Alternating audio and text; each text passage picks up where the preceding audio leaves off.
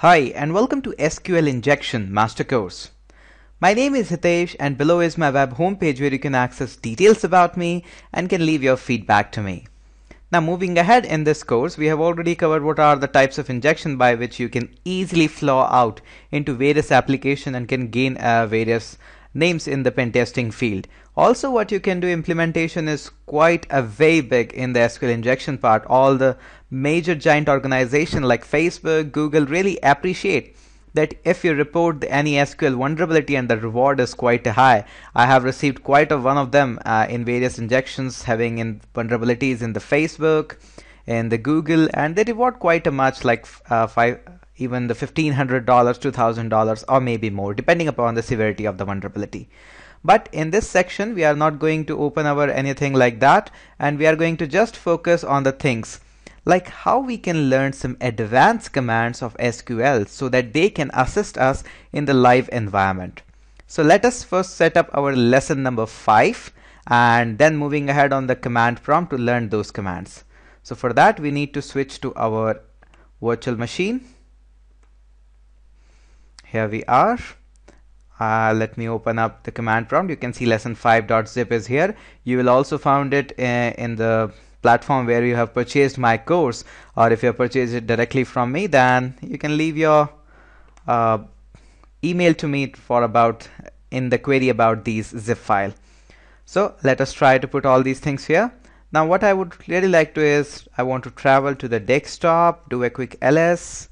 I would like to move this zip file to /var/www/master.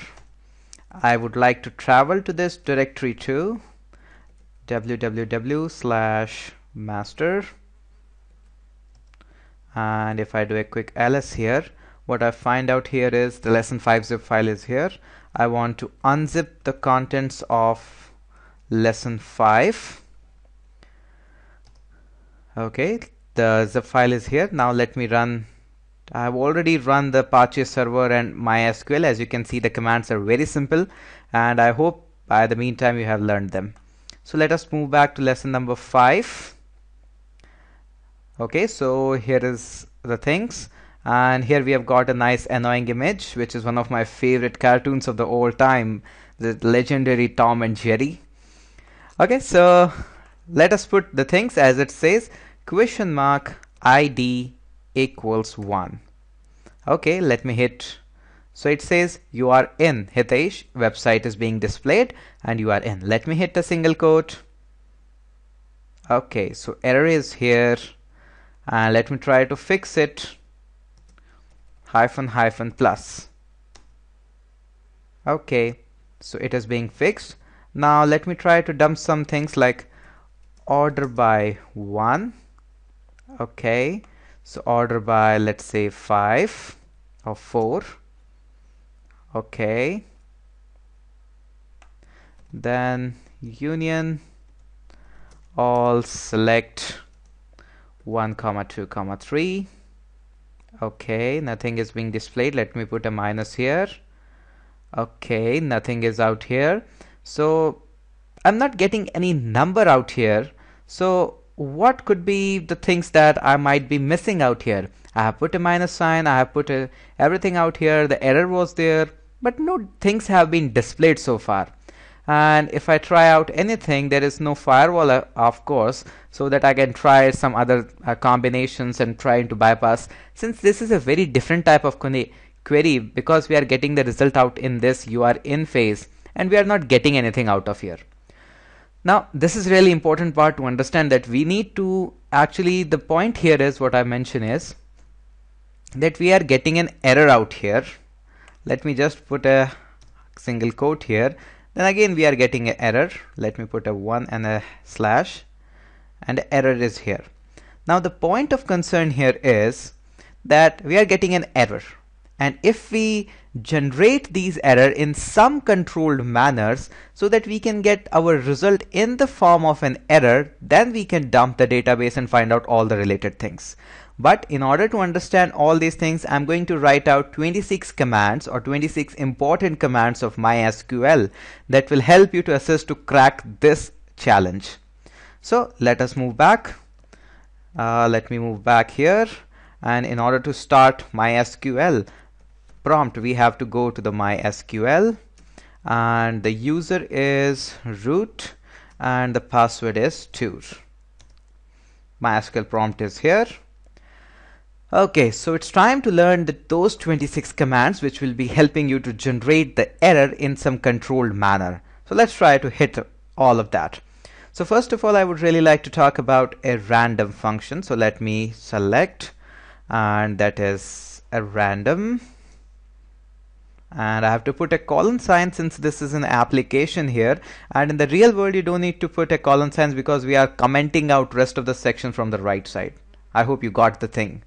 So it generates me a random number. If I do it again, I get another some number, and in the meantime I'm getting and generating different numbers. Okay, this was the first one. Then the second one here is the count. So I want to select count. That is a function, and I want to all, and I have to assign it from where I want to count. So I'll count it from information underscore schema and dot tables. So I would like to count from here. Oops, a small mistake. I forgot to put a S sign. So it's counting me all the things out here, and it's going to give me the same output. So we have studied the random function and count function. Now let us try to go one more thing. The third command will be select, check the random function, and multiply it with some values. Like for example, multiply it with the 4. Oops, I forgot to put a colon sign here. So it's generating a random number, and it's trying to multiply it each and every time with the digit 4. Okay, we have learned the third command. Now the fourth command is select. There is also one very good function that is floor, and we can assign it.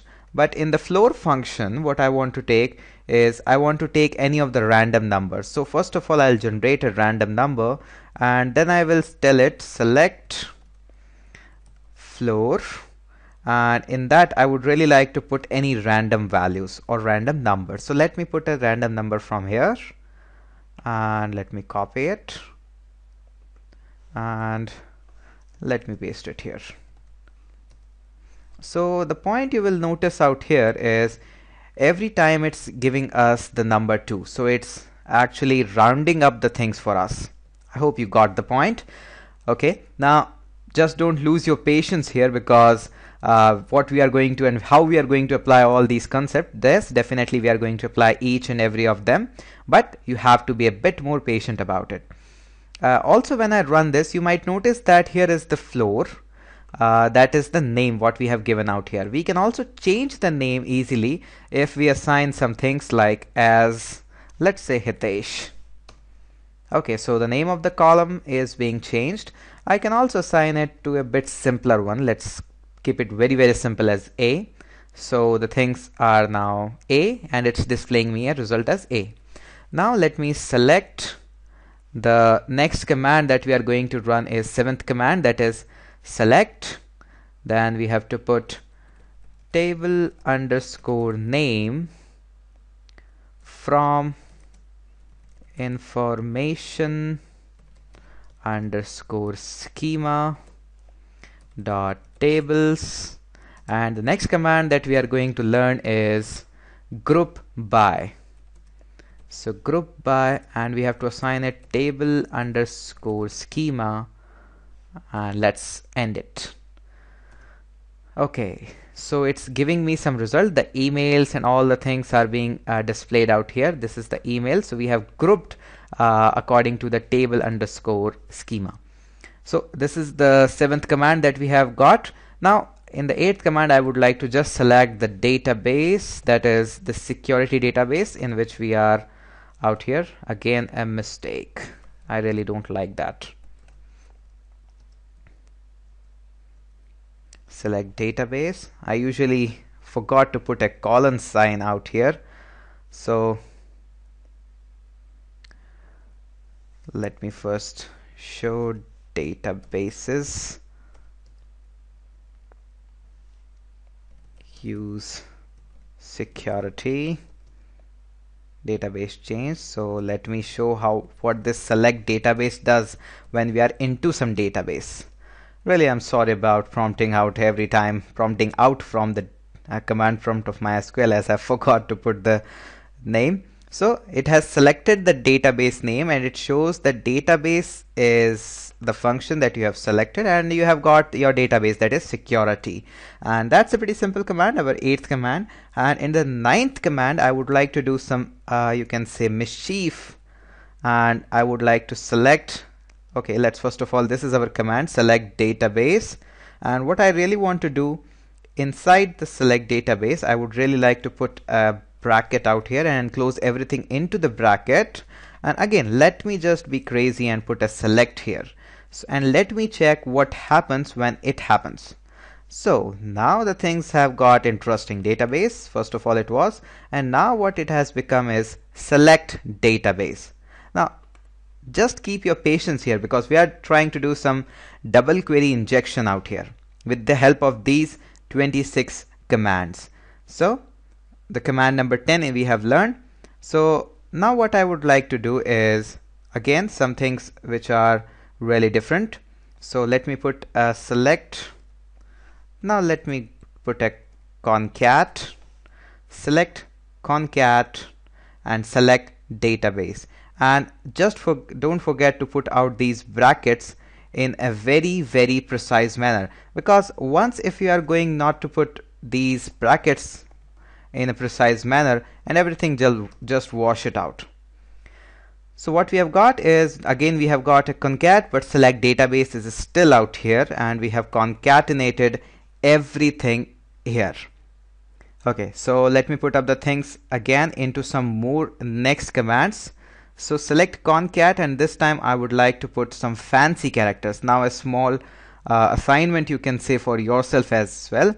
So 0x3a, that is, I'm putting a hex decimal values here, and again 0x3a. Now try to find out why these 036a stands are out in here, and for what they stand for. They are simply a character to make the output as a fancy, but you have to make sure that you understand that why I'm putting this and what is actually depleting. Is it a comma? Is it a, you can say, colon, or whatever it is. So let me put x0 x3a. So I have put a 0x3a everywhere, and we got an error. Let me solve this. I have I forgot to put a comma here. Okay, so 0x3a is directly depleting me out here. You can also, you don't require these 0x3a. You can get rid of them as well. So once you have got this, now let me again go back and select some of these. This is quite a lengthy output, so let me put just a here so that we can get an output name that changed as a. So this is pretty much better as compared to this huge data. You can just put a here and get it. It's a simple, pretty simple SQL commands that we have got. Now let's get and try to make things a bit more actively. So what I can do here is I can place some things like, let me put a function that is floor function, and also in the floor function I would like to apply a random function. And yes, things are getting complicated here, and I really want to make them complicated at this point, as this injection is not that much simple. Okay, now let us check out what is happening next.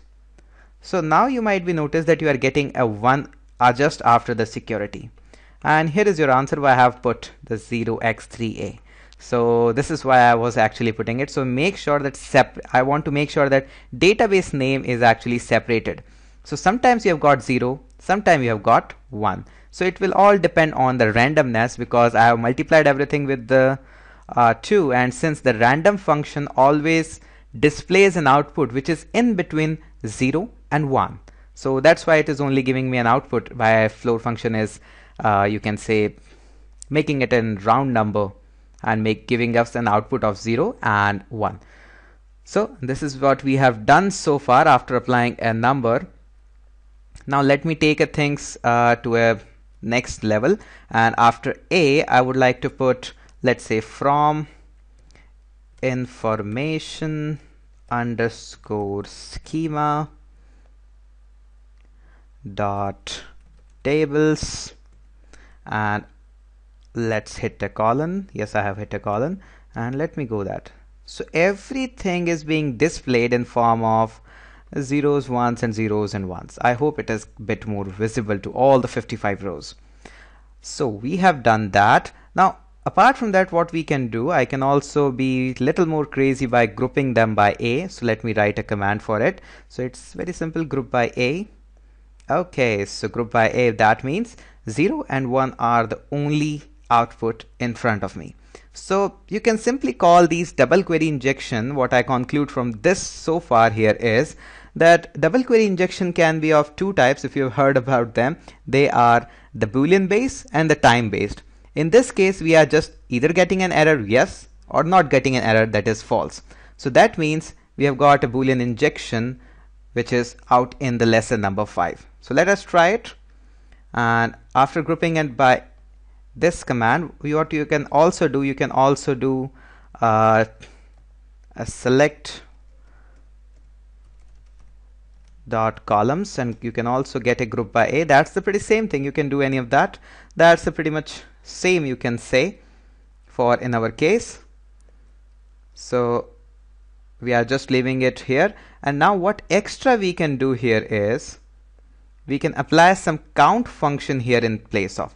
So let me put everything just here, and let me go here. Okay, so we have got a concat. So what I can do here is I can simply say select. I can make a count here,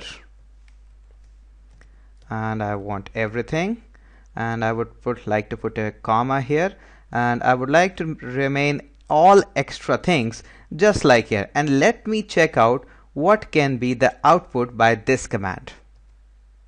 Okay, so it's counting me all the things, 277 and 263. So that's a pretty good and nice and neat output what we have got. Now yes, some of you might have lost their patience so far, that what we are actually trying to do. We are trying to be a lot more crazy here. And yes, craziness is all about penetration testing, what we do, what we get from the various errors. Okay, so what extra I can do here is, now let me check the things that we can have here. Now somehow I want to dump the database here. So how can I dump the database here is, let me check out. So everything is set. Okay, let me again do that. Okay, so I have run these commands again and again, and now you have said first time I got an output. That is okay, but I didn't wanted an output. I wanted an error. Now it says duplicate entry, and here is our beautiful database name. Now let me again run this command. Okay, again. This is times we have got an output, but we don't want an output. Now keep this in mind that you have to run again and again this command in case you don't get an output here in the form of error, because we are quite fond of errors. We are pen testers. We need errors. Here we have got. So what I notice that if this query is really an important one. If I get this query and modify it, because this part is really important. If I amend this part, then I can dump out the database name, the version name, and quite other things. Let me check out that as well. So in case of database, if I check out as, let's say, version and put a function here. Okay, yes, this time it's the error. Now you might be saying, hey Hitesh, we are dumping in form of this actual result also. Why are you interested in the errors? If you notice again that in our challenge here we are only getting an error, so we need to get all the outputs in form of an error. So what you can do apart from the version, what you can find out is lots of other things. Let's say for example I want to find out let's say user. So how can I find out that user? Very simple. Oh, I don't need in this way. I need an error. Give me an error. Yes, it is. So here it is giving me an error. So it is not actually in my control. I have to just again and again run the command. So username is out here. Can I dump some other and important things out here? Let us check that as well. Table underscore name from information underscore schema dot tables where table underscore schema equals database. So is this thing working? Okay, subquery returns more than one row. Now this is not good because I haven't applied a very good function, that is I haven't limited the things. So limit 0, 1 is the by default one. Okay, emails. I hope it is visible. Too much text on the screen. This is the emails, and 0, 1 is being displayed. 1, 1.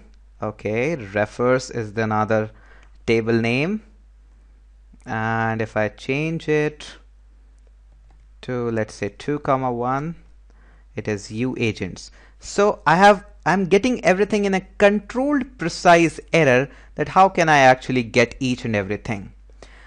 So this query is actually getting out so many things, and really video is getting too much delay in length. So what I really want to focus here after all these generated query is very simple, that I just want to teach you how you can make the errors in a controlled and a precise way to dump out everything. Now this is all about the double query injection. And since this is a Boolean based, I have to control these errors in somehow. And in the next video, I'm going to show you how you can actually apply all these knowledge into a real world platform so that you can attack into any web application. Yes, of course, for a penetration testing purpose only. So with this, let's end up this video, and thank you so much for watching.